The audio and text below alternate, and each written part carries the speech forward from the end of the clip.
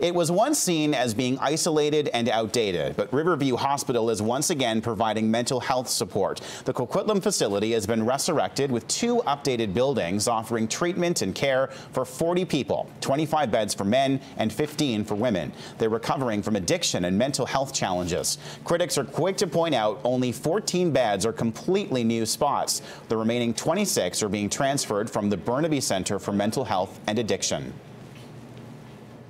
My goal is to help support those who are suffering from mental health and addiction onto their own personal path towards wellness. And I find that this place gives me that opportunity. Like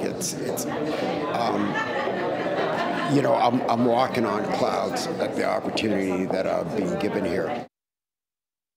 What we don't have is that continuum of care where we meet the needs of the mentally ill regularly where they are and where their illness is. So 14 beds is a good news announcement, but it's certainly a very meager announcement.